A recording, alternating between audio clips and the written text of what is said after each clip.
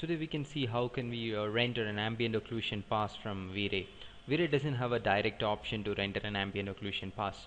There are two options. One is you can use a dirt map to create an ambient occlusion. It's a shader from Vray that works very similar to the ambient occlusion shader in Mental Ray. And the other method is there is a plugin. So you can get that plugin from Creative Crash. This is the plugin called Vray Ambient Occlusion 2.0. It's a script, so you can download the script and you can come here to the Mac script and run that particular script. That will install this plugin to your.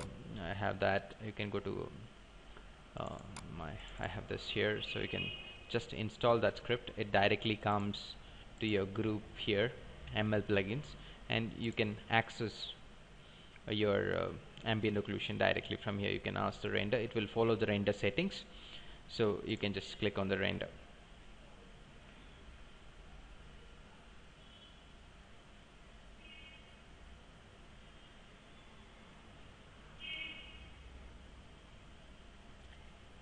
So it takes and the controls are the same. The radius, the same control you can find even in Mental Ray, that the radius is how far this can spread.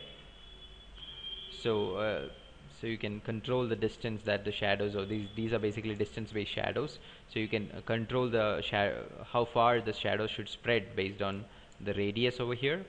Okay, so that's one option, and you can obviously control the quality using the subdivision. This is the one method that it's easy to access, but if you like to have more control on your shadows, you want to control it further, you can manually do it. How I do is using a Vray dirt map.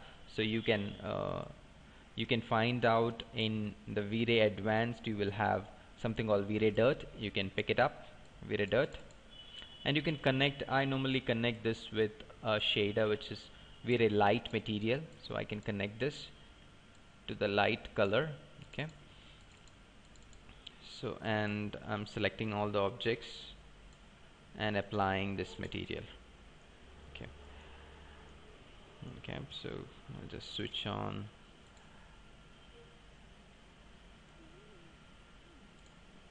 And so you can see that what's happening.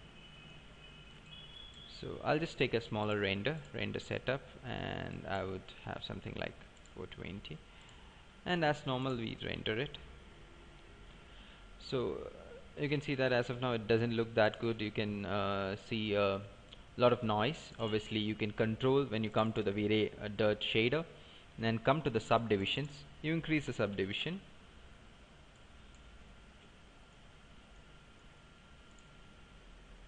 you can get a bit more smoother shadows. You can see that the higher the subdivisions, the smoother the shadows. And same like if you would like to control the radius, higher you want to spread, you can control the radius. You can control the fall off. Here you have some more control. You may even change, same way you may even change the color, maybe to a light and dark color. Same way you do in Mental Ray, you may change the colors, which is further control that you get here when you're using a Vray dirt map for your ambient occlusion.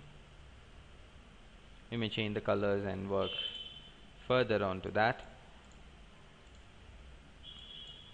Okay, so you can do it in the two ways. This is a Vray light material. You just need to pick up a Vray light material, and you need to find out a Vray dirt map, and just need to